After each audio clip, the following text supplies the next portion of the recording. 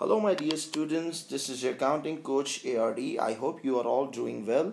The topic of the day is partnership accounts. Now, as you may be aware, there are three forms of businesses. Basically, one is sole trader, then another one is partnership, and then there can be a company. So today we are going to discuss about partnership. A partnership is an agreement between two or more individuals so that they can earn profits together. So they are making a business with a view to with the aim to earn profits. Now we are now more concerned about the accounting treatments of partnerships. As you all may be aware, you have already studied final account for sole traders. A sole trader is a single owner. So whenever you are going to make account for a sole trader, there is a normal income statement that starts with sales. Then we deduct return inwards. Then we go to cost of sales. Then after deducting cost of sales from the revenue figure, we get the gross profit. After the gross profit, we add other incomes such as commission received, rent received, discount received. Then we go on deducting expenses. Now when the expenses are deducted, the final answer for income statement for a sole trader is basically profit for the year, also known as net profit. But the newer term is profit for the year. So you have already studied making an income statement for a single person, that is a sole trader. Now what is the difference in the accounts when we are talking about partnerships? Profit for the year is exactly the same as we calculate in a sole trader. So there is no difference when making an income statement of a partnership or for a sole trader. There is no difference altogether. Now the newer thing in this is an appropriation account. Now what is an appropriation account? Appropriation account means the profit that we have earned from the business. How can we distribute this profit among the partners? How this profit can be divided among partners. So this is an appropriation account. Now basically earlier in CAIEs there used to be a 40 marks in the examination for this partnership. So what we need to do, first of all, we need to make an income statement. Then the place where income statement ends is exactly the place where an appropriation account starts. So this appropriation account is basically part of an income statement. It is started at the place where an income statement ends. But in the newer pattern, as you may be aware, in CAIE O-level examination, there is no 40 marks question. There are all 20 marks questions. So we cannot expect an examiner to test income statement, appropriation account, and statement of financial position, all of that in a 20 marks question. So what does the examiner do? Examiner already calculates profit for the year figure for you. You must be given profit for the year figure, and you are required to make an appropriation account only, not the income statement. So we'll be starting with profit for the year, which we can calculate from an income statement, or most probably this figure would be given in the examination. As the income statement is of 2 columns, appropriation account is also continuity of it. So this will also be a 2 column. So there are only 3 adjustments in it. Firstly, there is an interest on drawings. And as you may be aware, what is the drawing is? Drawing is whenever an owner or partner withdraw money or stock from the business, this is drawing. So there is an interest on drawing in this partnership scenario. Why does an interest on drawing is being charged? Let's suppose there are 2 partners in a business. One is Mr. A and one is Mr. R. One is Mr. Ahmad and one is Mr. Raza. Now there are 2 partners. Whenever the business grows and we start earn profits, then all of the partners become very complacent and they are all asking for drawings. One of Mr. Ahmad wants to go on a holiday on some exotic place with his family, and Mr. Raza wants to buy a luxury car. So both of them want to draw money out of the business. Now what happens if we all draw out the money from the business? The business has less capital now left, so that the capital is not enough to perform the business and to run the business in an efficient manner. So how can we discourage the owners? Because we cannot stop the owners. They are owners of the business. You cannot say don't dare to draw money out of the business. So he will say, I'm the partner. Who is there to stop me? So there's only one thing that they can discourage from drawing our money out of the business, that is we charge interest on their drawings. Now how much amount they have drawn out from the business will be multiplying with a certain percentage, and that percentage will be given in a question. For example, there's a 100,000 drawing by Mr. A and the interest rate is 5%. So we'll be multiplying 1 lakh with 5% in order to get the interest of 5,000. Then and the same with the Mr. Raza, and we'll be adding up both this in the profit for the year. Now why are we adding the interest on drawing? We are adding interest on drawing because the interest on drawing is being charged from the partners and the money is coming into the business. So the profit for the year, whatever the profit for the year for the business is, that is increased by the interest that is being charged by partners. We are charging interest from partners. Who are we? We are the business. We are charging interest from the partners. So this interest comprise as profit for the business. Therefore, it is added up into the overall profit for the year. Then we have less interest on capital. For example, again, there are two partners, Mr. Ahmed and Mr. Raza. Mr. Ahmed invested, for example, 500,000 and Mr. Raza has only invested 200,000. Now, if we are giving equal profit to both of them, so Mr. Ahmed will be angry on this decision. Why? Because Mr. Ahmed's argument is that he has invested 500,000, that is far more capital than Mr. Raza has invested, that is only 200,000. So Mr. Ahmed's argument is that, and why is Mr. Ahmed upset? Because he complains that if I have invested more, I expect more return in from the business, and Mr. Raza has invested less, so you must be paying lesser amount to Mr. Raza. But because both of them are working equally hard for the business, they are doing equal effort for the business, so therefore we decided the profit and loss ratio would be equal. But first of all, we'll be giving interest on the partners to the amount that they have invested in the business. For example, Mr. Ahmed has invested 5 lakhs, so we'll be multiplying 500,000 multiplied by, for example, interest is given in the question, that is 6%. So 500,000 to 6%, this becomes 30,000. Then Mr. Raza has only invested 200,000, so we'll be multiplying 200,000 with 6% in order to get 12,000 figure. So we'll be deducting this interest on capital. In this way, the partner that invests more will be eligible for more interest, and the partner that he or she is investing less amount will be eligible for less interest on capital. Then after interest on capital, we'll be deducting salaries. Maybe there is one partner who is working more than other partner, or maybe one partner is working and another partner is not working at all, or he is a silent partner, sleeping partner. Therefore, the partner works for the business, who is involved in decision making and operating the business, will be eligible for salary as well. So there can be salary, or there can be bonus or commission as well in some questions. So basically, there is salary, will be deducting salary from this. So as you may be aware, because salary is an expense, but whenever we are giving salary to the owners, this is not an expense of the business, this will be treated in the appropriation account.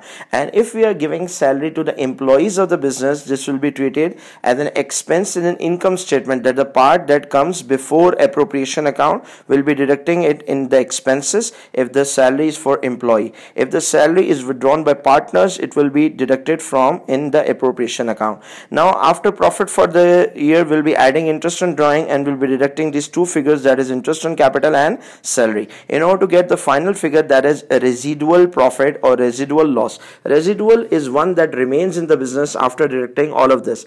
Then this residual profit, what should we do? Should we give it to some charity, Red Cross or what? No. This residual profit will be divided into two partners in the ratio that is given in the question.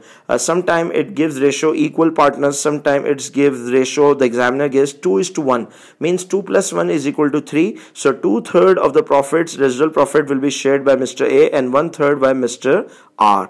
Or maybe the examiner says that the profit is divided in the ratio of the amount of capital invested. For example, Mr. A has invested 500,000 and Mr. R has invested 200,000. So the total capital becomes 500 plus 200 is equal to 700. So the proportion for Mr. A would be 500 upon 700. 500 is the capital invested by Mr. A and 700 is the total capital invested in the business. So 5 upon 7 ratio multiplied by residual profit. Again, Mr. R ratio would be 2 upon 7, 200 upon 700 multiplied by residual profit. So there can be a scenario where this is not a residual profit, this is a residual loss. Why? Because if we add profit for the year and interest on drawing and deduct these two figures, the final answer is coming in negative. If the final answer is coming in negative, this means this is a residual loss, not a residual profit. If there is a residual profit, we are deducting this share of profit, but if this is residual loss, we'll be adding up these two figures in order to make it zero.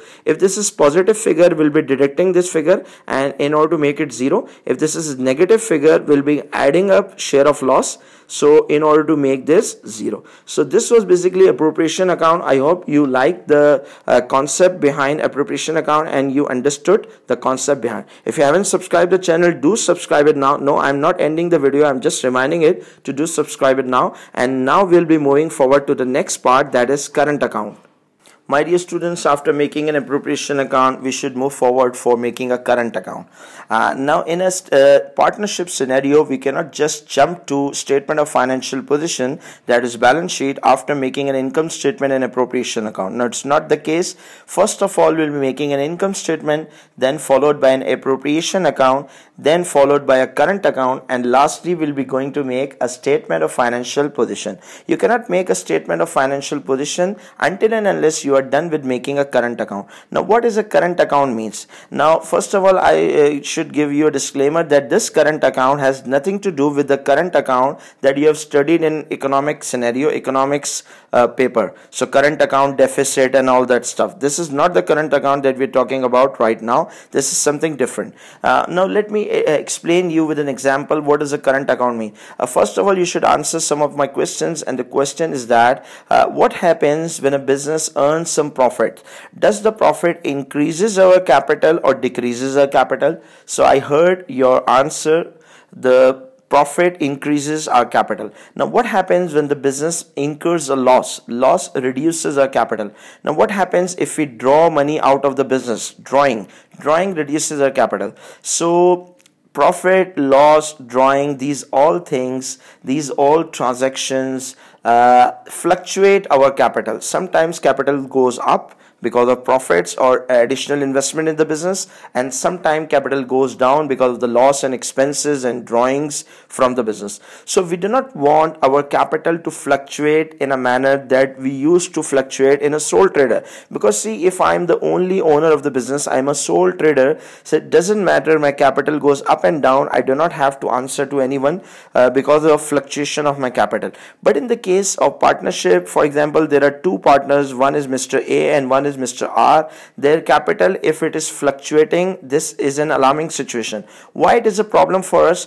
First of all, we have already studied appropriation account. We studied there that we need to give partners interest on capital. So interest is capital on basically is based on the amount of capital they have invested in the business. If the capital is fluctuating, there will be difficulty calculating interest on capital. So therefore, we want our capital to stay fixed. We do not want our capital to fluctuate every year. So what should we do with the items that are fluctuating our capital, that is profit, loss, drawing? What to do with these items? We need to enter these items into a separate account which is known as current account. Current account is basically part of capital account, or I can also say that it is an extension of a capital account. So whatever disturbs our capital, whatever fluctuates our capital will be kept in a separate account known as current account. So let's start up with this current account. First of all, we'll be writing the balance BDs, that is balance brought down. Balance brought down would be already given in a partnership question. Now, as you may be aware, my dear students, that a capital is basically a credit. The nature for the capital is credit. Whenever a capital increases, it is always credited, and whenever it is decreased, will be debited. So if the capital is credit, the current account should also be a credit. So balance BD will be on the credit side. Now there can be a scenario where a current account balance comes on the debit side. Why is that so? It is known as an abnormal balance. Why it is an abnormal balance? Because capital is basically credit. If it is a debit balance, this is an abnormal balance. So why does an abnormal balance or debit balance arise on a current account? A debit balance arises on a current account. Why? Because the partner has over withdrawn money out of the business, a partner has withdrawn more money out of the business than his share in the business. Now the amount that he has earned in the business, that he or she has earned, or the business due has to pay this amount to the business, to the partner, that is profit. If he has withdrawn more than the amount of profits, this is known as a debit balance, that is it is an asset for the business. If it is a normal balance, it is a liability for the business. Business need to pay this amount to Mr. A and R. If it is a debit balance, this is a asset for the business. Now whatever whatever amount we need to pay to the partners will be coming on the credit side. Whatever we need to pay to the partners interest on capital. Interest on capital always comes on the credit side. Why? Because we need to pay this to the partners. Then we have salaries. Again, we need to pay this salary to the partner, therefore salary would be credited. Then the bonus and commission is also similar nature. Profit share. Now let me ask you a question. What happens whether the profit increases our capital or decreases our capital? Profit always increases our capital. Therefore, profit would comes on the credit side, that is current account would be increased. Then interest on loan. Now what is this interest on loan? Whenever any partner gives loan to his partnership, whenever any partner gives loan to his own partnership business, that partner is entitled to interest on loan. Interest on loan percentage is sometime given in the question.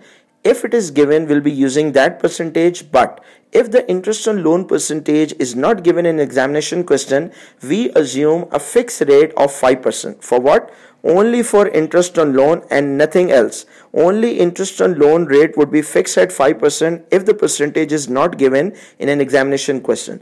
Now, from where does we assume this 5%? There is a law, there is a act of partnership known as Partnership Act.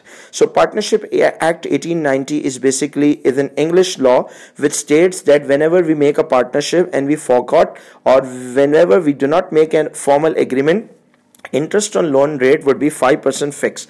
But whenever the interest on loan rate is given, we'll be using that rate, whether it is higher or lower. But if it's not given, we'll be using 5%. Then we have interest on loan is basically an expense for the business. It will be coming in an income statement and will be treated as an expense, such as a similar loan. If you are taking loan from the bank, will be paying the interest to the bank, will be using that as an expense in an income statement. So this interest on loan will be also used as an expense, but rather than crediting it to accrued expense or other payable, will be crediting it to the current account of the partnership. Then we have drawing. You may be already aware that drawing reduces the capital, so the drawing would be on the debit side. Drawing reduces the capital. Then interest on drawing would be on the similar side, because interest on drawing we are not giving to the partner, but we are taking out from the partners. Interest on drawing. Then you may be aware that loss always decreases the capital, so loss will be coming on the debit side. Now there is another thing, that is salary drawing. Now what does salary drawing means? Now whenever the question states that we need to give the salary to the partner, salary would be credited here in the current account and comes in an appropriation account. But if the question specifically states that the partner has already withdrawn his or her share of salary, if the partner has already withdrawn the salary would also come on the credit side, and at the same time it will also come on the debit side to cancel out the effect. So whenever the question says that salary has been paid to the partner, the salary would be coming on the credit side as well as on the debit side of the partner that has withdrawn his salary. We can also write a separate entry for salary drawing, or alternatively we can also add it into the drawing. So this is a scenario for drawing. So the salary drawing will only come on the debit side when the question specifically says that salary has been paid to the partner. If the question does not specifically says that salary have been paid to the partner, so salary will only come on the credit side. Now we need to balance this thing. You may be aware that the greater side come on the both side, and the shorter side will be balance carried down, and the balance carried down would become balance brought down. If the balance brought down is on the credit side, this is a normal balance, and if the balance brought down comes on the debit side, that is, it is an abnormal balance.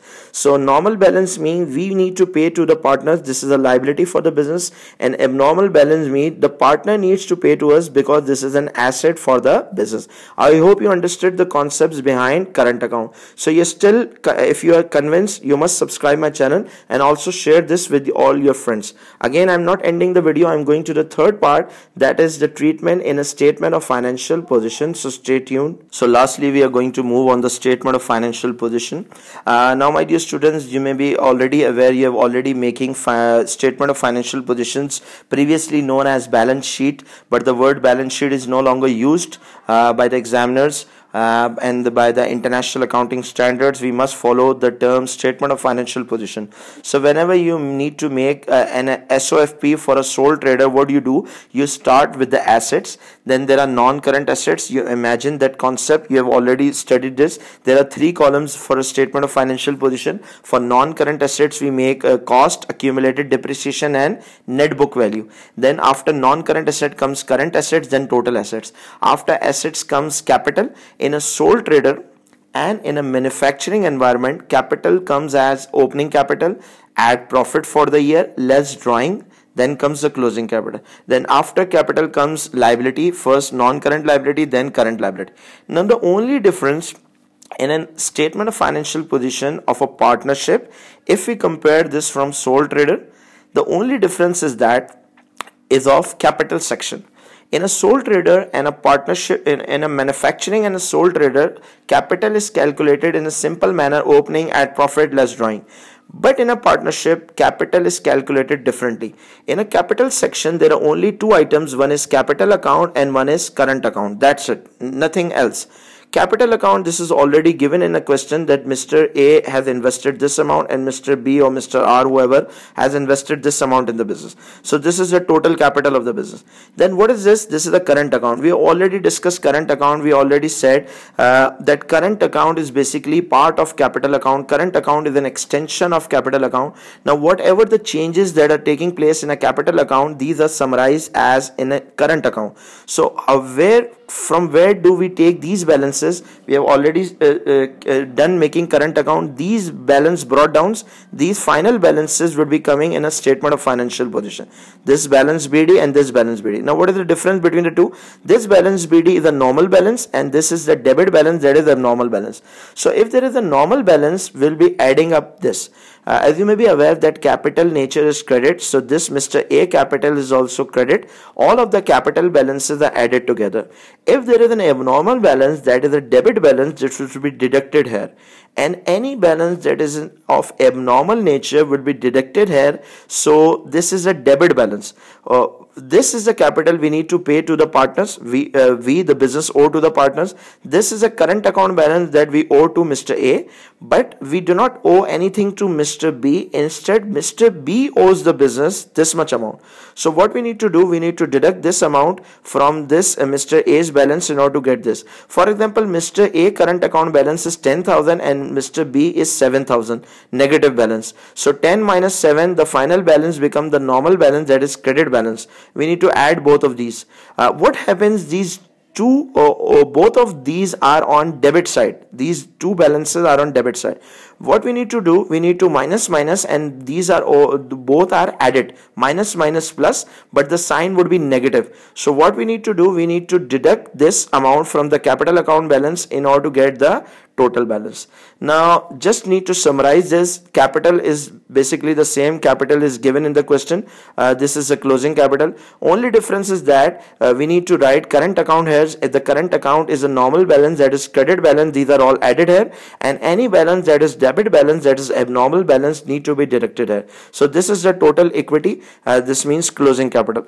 Then assets is same, capital is this, and liabilities are also same. Then the asset side should always equal capital and liability side. I hope my dear students you understood and you benefited from this, and if you benefited, kindly do subscribe and share it with other students. Thank you.